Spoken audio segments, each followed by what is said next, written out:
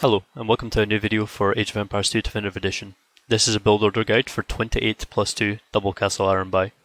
28 plus 2 seems quite low on villagers. You'll usually see people do 30 plus 2, 32 plus 2 maybe. And these are quite late builds, you could definitely get away with less. And that's entirely what we're going to be doing today. I'm going to show you how it can be done. You will build 2 castles with 5 villagers in each. And you won't idle anything. The on-screen time now is when the build actually starts. If you want to skip ahead to the action, skip the intro. But if you still have any questions, come back and read this portion of the video first. Listen to it rather. And also in the description I will put some FAQs as they come. So for you that are sticking around, what we're going to be doing is a pretty simple build. It only involves one advanced technique, as I would call it. For example, struggling 10 gold and selling 100 stone is an advanced technique. It's not one we're using today. The one we're using today is, just to give another example, is the mill before lumbercamp. This is something that's quite easy to get used to, and I recommend you start using it in some of your faster builds if you want to really stress some of the builds you do in Arena. So I wouldn't really recommend this for that low level players, though you can execute it if you just know the build order. I'm also going to cover the Castle Age build order. I'm not going to go too in depth into it. I'm not going to take it to Imp as I usually would. But I will go over the first few villagers that actually matter and where they need to go and how you're going to handle them. On screen now is Gianfranco's table-based version of this build. And that's quite good. I would recommend it, and I would also recommend going to his Discord and checking it out. That'll be linked in the description. I will also put the full, and I mean full including quite lengthy Castle Age guide, the text-based version, in the description. That way if you need to come back to this video in the future, simply just load up the description. When you're just getting into a game, you need to quickly read up on it. So, without further ado, let's jump straight into this game. So we're doing our usual stuff. Start by queuing up our villagers and building 2 houses. 2 vills on one on the other. As you notice, I'm also playing this on unexplored. I wouldn't recommend you do. But for a bit of practice, it really helps to do this. The reason I'm doing it is because I find it a little bit easier to explain when it's unexplored. When I'm concentrating a bit more on scouting, I tend to not have as much time to explain things. So we're going for our usual 6 on sheep start. And we're going to pretend that we still need to scout a bit. In a normal game you wouldn't be fully scouted this fast, usually. So we're going to just leave our scout here. We're going to pretend he's still scouting for a little while. You'd also use this as an opportunity to scout how close you are to your enemy. Obviously if it wasn't explored, then it would require some actual scouting. 6 on sheep, 1 to straggler. Well, to be more specific, build a house, then go to straggler. The way I put this in the build is simply because you often forget to build this house, or you'd have a villager on hand to build it with. So just building the house and then going to the straggler is quite important. Don't forget to keep using Shift Q to keep your villagers constantly going from one sheep directly to the next. From one task to the next as well.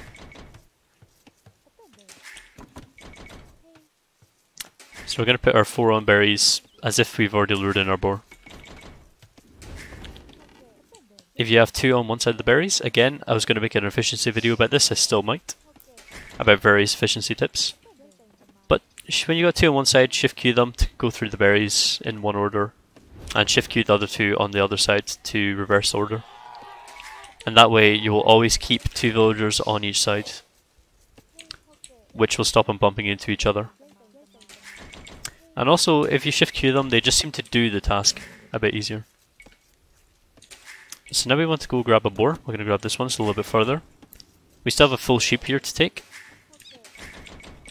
So this is going to be 7 on food now, plus 4 on berries. Food under TC. We got 7. And now we want to add 2 more to stragglers. Should have 3 sheep remaining from our standard 8.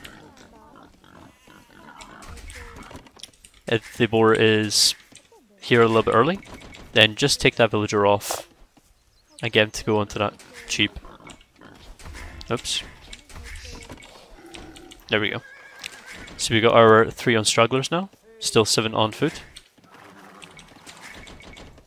Now we want to send a villager to go build 2 houses. These can be built anywhere. I'm going to build them as a little bit of a wall. We're going to start thinking about our castle placements. We have stone here and main gold here.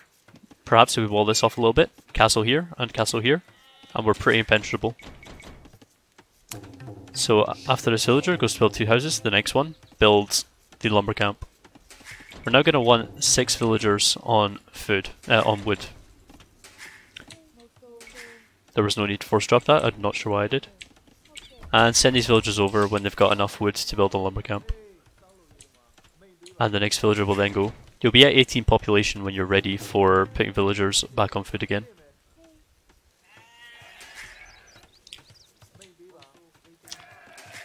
So now we've got 6, we do 2 more to food under TC. I'm going to grab the Vill with this boar. Sorry, the boar with this Vill.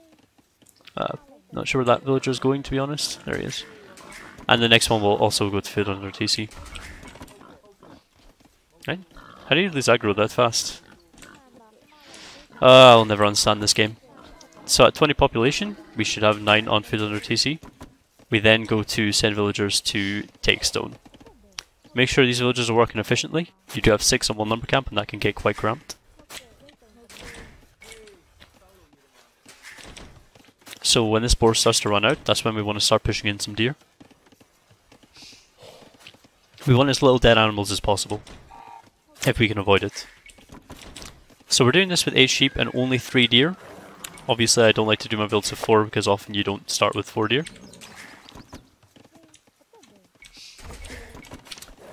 So we want to make sure you can do this in all situations.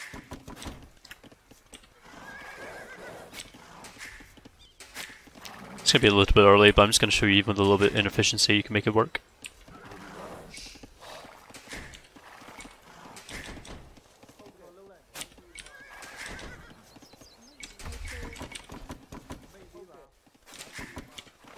So as I said, 28 plus 2, the last 2 is going to be on gold. So we're going to have 6 on stone and dark age.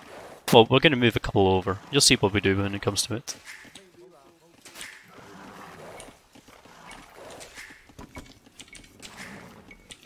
Make sure we're not overqueuing villagers. So why do we go for the mill first? Simple as you get a lot more food this way.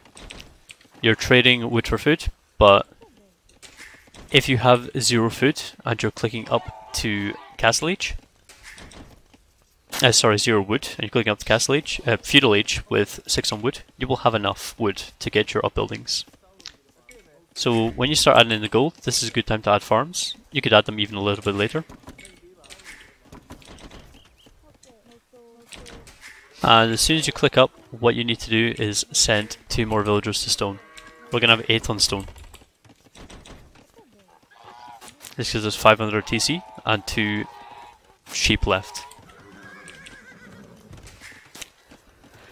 So this is quite a simple build. What you can do again, if you do have more food, for example 4 deer, or you have cows or something extra that just gives you that little bit more food. What you could do is just delay the farms completely until late feudal age, you click up to castle age, and build a second mining camp here, for example, where this house would be. The reason we do this is because with a lot of villagers it gets quite inefficient, and we're going to be adding even 2 more in feudal age. If we do add these farms and we don't have the wood after that point, what we could still do is just add another one when it comes to feudal age. Just make sure everything's working quite efficiently. These guys will expire very soon after clicking up the castle age. These 2 will remain farmers, and these 5, they are going to go to gold. We're going to have very little farmers on the way up, but when we actually get there, I'm just going to build from here to the TC. But you find on the when we are up to castle age, we'll get ourselves enough.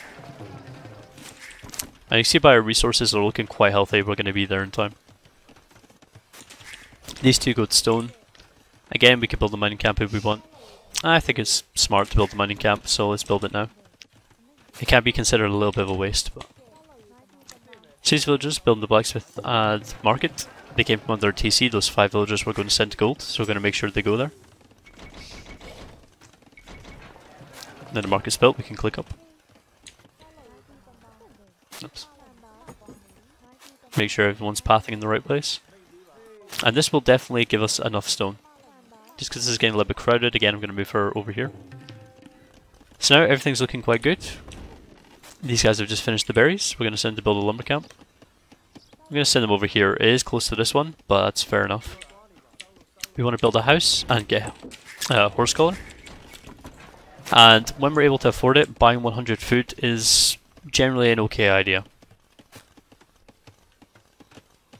You don't necessarily need to buy 100 food, but the reason we do is because it could help you if you're in a low food situation at the same time as it just accelerates you getting the archer armor, padded archer armor.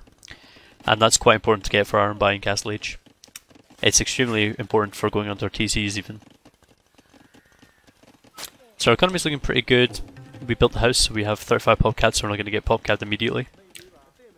We're going to start selecting our villagers here just to group them up a little bit. Just so we could like grab these ones, bring them over here, grab these ones quickly. We're only 100 stone away. So effectively all these just need to collect once and then drop off. Because I'm building a castle over here, I'm going to move these villagers a little bit early. We'll still have the stone, as you can see. So as I said, I want to build it here, and here. Oh, straggler in the way, that can't be bothered removing. So now, any villager we create, they need to make a farm immediately. As you can see though, we're protected, because they're in the castle range wherever they are, if they do break in with anything. 5 villagers, they will go to your second gold to build another mining camp, to start taking that. And the other 5, they will go to a lumber camp. This is just a quick and easy way of spreading your villagers. The way I used to do it is I used to have like some of my villagers go to farms, but I found if you buy the food, if you need it, if you don't start with, for example, deer, it just makes it a hell of a lot easier. Just simply grab these 5, put them somewhere, grab these 5, put them somewhere, rather than dividing them up. We're looking for 6 farmers now. So the first 4 villagers that are produced, 6 farmers. When the castles are up, queue up Arambai. We have our farmers. Now what we need is gold miners. We want 14 on gold. We have 7 here, 5 here, so 2 more for 14. These can go in either gold, whichever is more efficient. It's quite efficient to put them on this gold, I feel. It's 18 minutes and we already have Arambai on the go.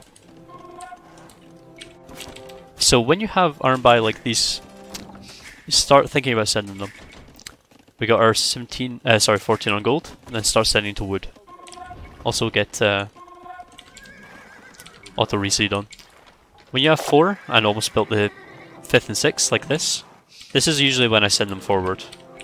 This is enough to start breaking in a gate at an early enough time, and the rate at which you add them behind, it's quite exceptional. So what we're looking for is 17 on wood, so an extra 2, sorry, after we got the 14 on gold. So now we have enough wood to keep producing Arambai, we have enough food to keep things running for a little while. So what are we doing at this point aside from breaking in? Well, we're just adding some more farms. We want to add just a little bit more, 2 or 3 more, and this is going to help us get our archer armor. You can even buy it if you feel you need it. Have an extra villager on gold if you don't feel you're going to be managing your economy too amazingly. But yeah, it's quite a simple build at this point. Just be careful not to overbuild the farms. And remember, at some point you're going to need some houses. So we're going to build one now just to make sure.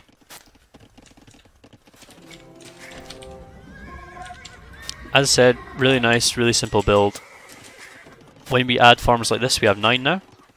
We want to send back the wood.